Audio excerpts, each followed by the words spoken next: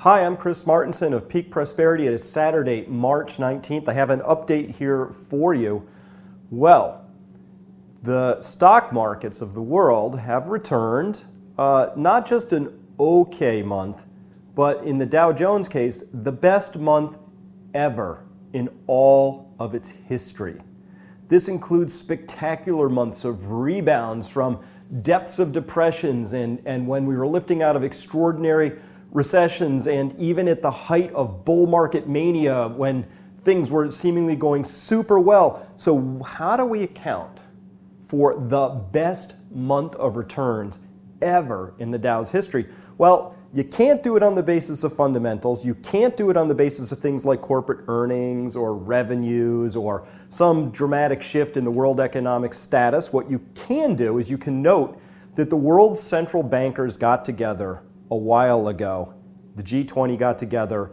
What is now being known and talked about as the Shanghai Accord, where the central banks looked at the worst start to 2016, that worst start in quite a while, that bad start to the year, and said, gosh, we have to do something.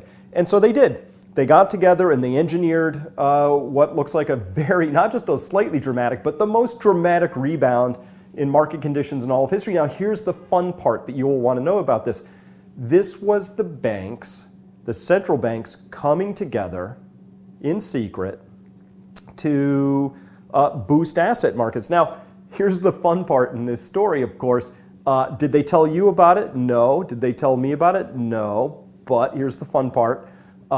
Jamie Dimon, the CEO of JP Morgan, came out and bought a whole bunch, $26 million worth of his company stock, of JP Morgan stock, right at the lows, right as this secret deal was being hammered out. Goldman Sachs decided to go very, very long emerging market debt. Killer move, big contrarian bet, right at the right time, sweeping all of these emerging market bonds, which were deeply distressed because the dollar was going up. And all of a sudden, the dollar starts going down, catches all sorts of foreign currency traders off guard because, of course, you can't really account for these moves with normal trading. What's happening here is the central banks are colluding to keep the asset markets propped, but the big banks, you might as well just follow what they're doing because they are just front-running, following along. They're on the inside. They're getting this information. But here, let me follow it. Let's take this all the way to the end. Here's what's happening. The already super wealthy, the central banks are the guardians of the super wealthy. They are the guardians of the elite, the guardians of the big banks. And the big banks are out there busy front running, whether they're buying their own stock shares or emerging market bonds. They're just making out like bandits for their customers. Here's how good JP Morgan's doing. I just read in the Wall Street Journal this morning that JP Morgan has said, you know what? We're only going to be accepting private clients who have at least $10 million in assets. It used to just be $5 million in assets, but we don't need those chumps anymore. They're only working with the $10 million and up crowd now. Why?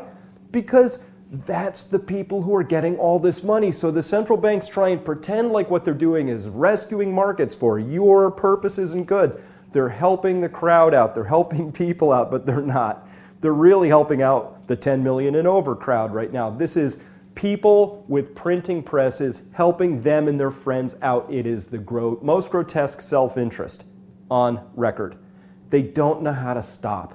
They don't know how to do anything different than keep the gravy train for themselves running. Now, here's where we connect this dot. The GOP right now is very confused.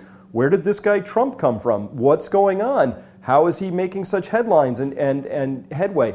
Well, very simply, he's tapping in to the grotesque anger that exists out there among everybody who isn't in the 10 million and over crowd, who are getting absolutely shafted by these same actions that these central banks are self-justifying as necessary. We must save the world. We have to save markets. Whatever their rationalization is, I'm sure it works for them. It makes a lot of sense in their little cloistered world they live in, but what they're missing is that the anger is growing. The disconnection, the dispossession, and the disassociation that the rest of us feel from their actions, that gulf is just getting wider and wider and wider. And this really, I think, largely explains some of the political landscape we're seeing, which itself is just a social reflection which the elite seem to be dangerously out of touch with. And oh, by the way, if this story sounds familiar, you might have heard it in Rome at one point in time, or in France at the end of the monarchy, or at these great turning points in history when, for whatever reason, it must just be some human trait, the elites get off in their own little bubble world of thought and self-referential thinking, and somehow they just lose touch with what's really going on in the world. So we can open another page of the newspaper and say, wow, February, hottest month on record for the world by a long shot, right? Maybe some El Nino effects in that, of course, but the hottest on record. Wait a minute, 30% of the phytoplankton is missing in the Indian Ocean. On and on and on. We see all these signs of distress, and all our elites can think to do is to continue to pad their own bank accounts. If you are not angry at this point in time, you should be. If you're not angry, you haven't been paying attention, because this is, anytime humans are confronted with massive injustice, we get angry.